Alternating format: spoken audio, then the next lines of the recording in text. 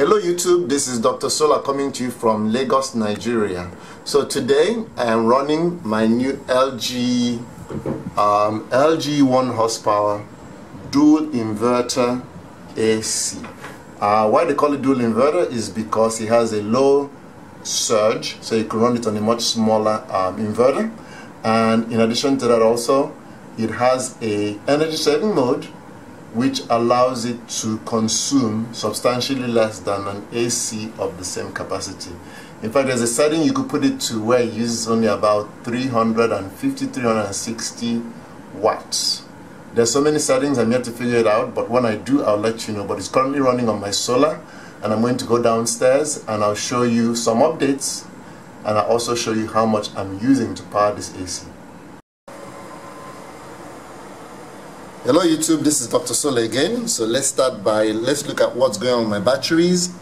Currently they are at 56.7 volts, and as you can see, the difference between cells is 22 millivolts, and I'm 92% charged. Let's compare that to what the Victron energy battery monitor says. So Victron says I have, let me see, 56.66 volts. Currently 4.6. Well, it's fluctuating so much, but I have a little over 11 amps with my AC going in, and well, negative 252 watts going out now because it's fluctuating. The MPPT on the inverter keeps going in and out. The batteries are 94.5%. And okay, so as you can see now, the MPPT just turned off on the chart. The MPPT on the inverter just turned on. It keeps clicking in and out, and the production varies. So let's go to the inverter and we'll take a look. So right now that AC is on. Let me see what I see. Battery 56.7 volts, 81% full. If you hear the click, you see it just disconnected the panels. It just connected the panels again. Let me see if I can see my consumption.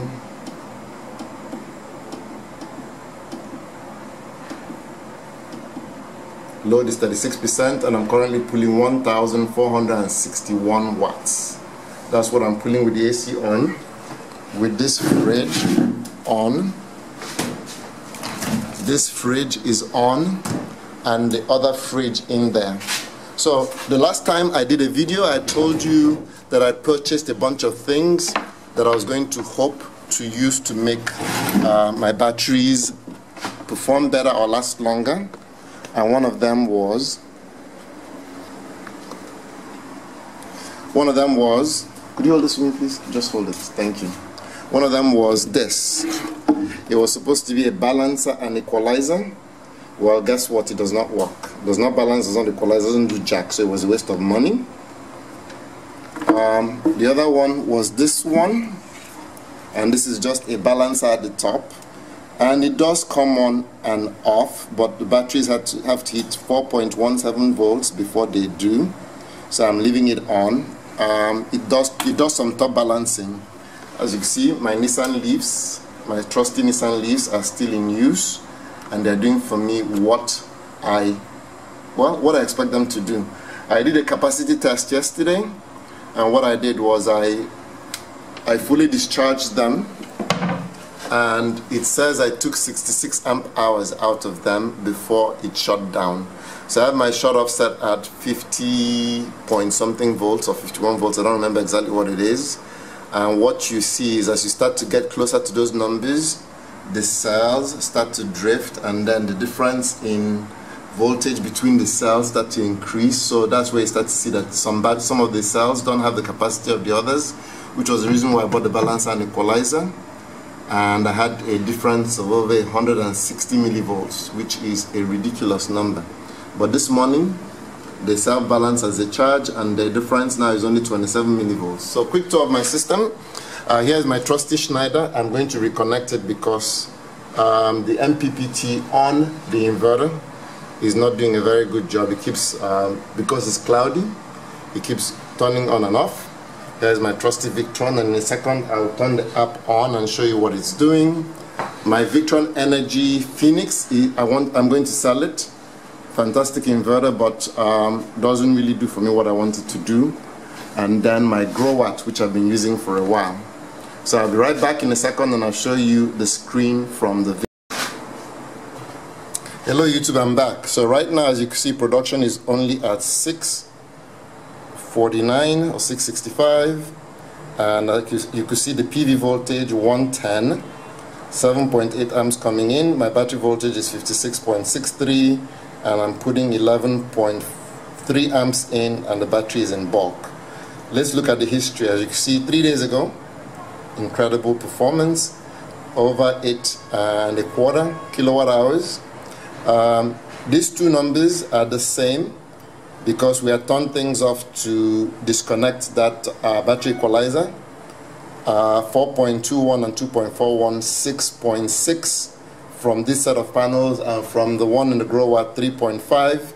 And so far today we've done 4.15 kilowatt hours, and I think on the Growatt we're a little over 1.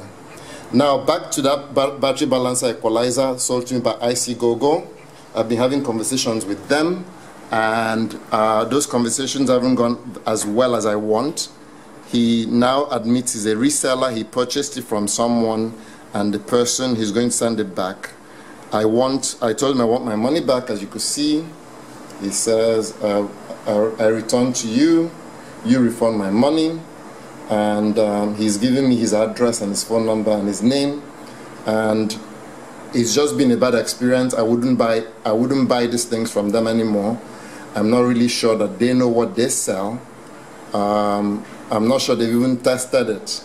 You know, he put me in touch with someone who kept insisting that he was doing his job, and when the drift this morning occurred was when they agreed with me that it wasn't working. You know, he's telling me that it's basically balanced at 0.03 to 0.05, which in my mind is absolute nonsense.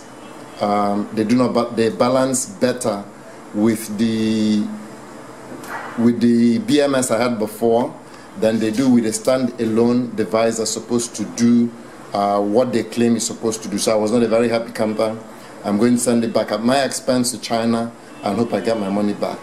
I'm buying the Delhi Green 1S balancers. I've ordered 7. I should actually get 8. And when I do the test, I'll let you know. I think it's very important that we do equalization on these batteries. It allows them to last longer. And the balancing, I think, is really important. But any BMS or any device could do the balancing. So I hope I've given you enough information. I'm stepping outside to show you something. Hello YouTube, you can see it's cloudy day, a little windy, and I want to show you my AC unit. We are still missing the hose. Here it is. It's running. I don't know if you can catch the water dripping, but I can show you. Let me see if I catch it in my hand. The hose is going to get connected so you can see. Here's the water dripping out of it. And you see the ground is wet here. So I'm pretty psyched. I get to run air conditioning. You can see it actually. You can get a view of it. It's cloudy, the sun keeps, you can see where the water is coming out from the incomplete hose. Let me see if I can zoom in. You see it? So, I know it's a lot of content, it's a lot of stuff. I'm going to go into the office and I'll show you the BMSs we have and then what our plans are for them. Anyone that has any information that could help me with these batteries is very welcome. I've struggled to get them properly charged, and each time I start charging them I have one battery that goes faster than the other. I tried discharging them using resistors. Where are those resistors? I tried discharging them using resistors and they weren't discharging. These are 25 watt 2.7 ohm resistors. I put 3 on each and let them sit for like 3 hours, and I wasn't having any luck. It got very hot. They got down to 2.9 volts. See here the voltage we saw, 3.19. Sorry, let me get this to focus a bit. Sorry, okay, that's better. 3.19, 3.23, 3.09, 2.94, 303, and then when we started charging them back up again, You had one battery that ran off, and the others that were still stuck at 3.30, 3.35. So if anyone has any ways I could properly equalize and charge these batteries, I really welcome them, because this is over almost $1,700 before shipping sitting here, and I need to get them into my system. So I appreciate any feedback and any help to charge these batteries. So here's a new BMS I picked up. We're going to be connecting it. Hopefully by tomorrow you see it running, and then you get an idea of if it does the job or not. I purchased this from China, of course, and hopefully we'll see them in action tomorrow. I bought a bunch of these. These are 14S, 48 volts, and what I like about them is they come with the ability to get them mounted on the wall, and the wires are already crimped. I don't have to worry about all that crap. Good case with a heat sink, so we'll let you know how this works out, okay? And then let me see what else I want to show you. This is junk, did not work. I had them on those batteries, those lithium iron phosphate batteries I showed you, and they're supposed to try to bleed from one to the other, did not do it. Same thing, this is another piece of junk I purchased from the same guy from ICGOGO. Doesn't do jack, wasted my money.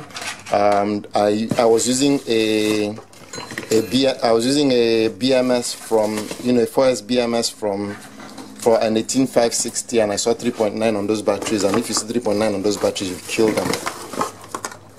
So I have more of these, and I have a bunch more of these. Maybe I should do a giveaway on some of these things, because I have way too much of these things in here.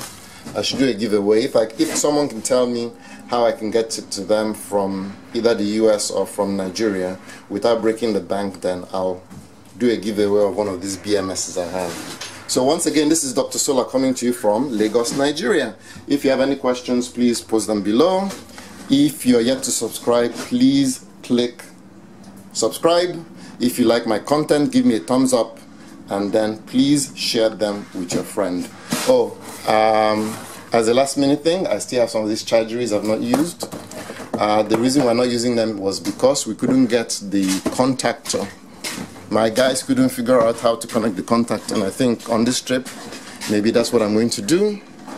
Get this, since I'm completely off grid, get this contactor connected, and it will allow us to disconnect the charger while, once it exceeds a certain voltage. Once again, this is Dr. Solar coming to you from Lagos, Nigeria. Hello YouTube, Dr. Solar here. So I know you'd asked me a question on how to get the allow to charge, allow to discharge to work on your Chargery, because your Chargery does not come with MOSFETs to stop charging, but it sends a signal to a contactor. It's actually easier than I realized myself. So I have a Chargery that doesn't balance. All it does is it sends a signal, and once the signal is sent, it does what it needs to do. So if you look on here, give me this one. Thank you. If you look here, there is a charger plus, a load minus, and to BMS to battery. So what we did is this charger plus side is coming to the output side of your contactor, and then from your bus bar, which is your charging source, it comes into the input side of your contactor. Then you take your two signal wires, which will be the two most extreme to the to the inner side, and you put the positive on the first side, which corresponds to where it's coming in from, and then negative to the outside, which is where it goes out from. And once it exceeds your voltages, you hear the clicking, snapping sound, and it stops. It stops charging. So if you want to do the same, you can connect a second one to stop discharging. It's a pretty nifty tool. I'm so excited about this. Okay, so I know people have asked me this question before. Now it's done. It was actually easier than, it was easier once you figured it out. It took less than 15 minutes to do, and we're in business. Once again, this is Dr. Solar coming to you from Lagos.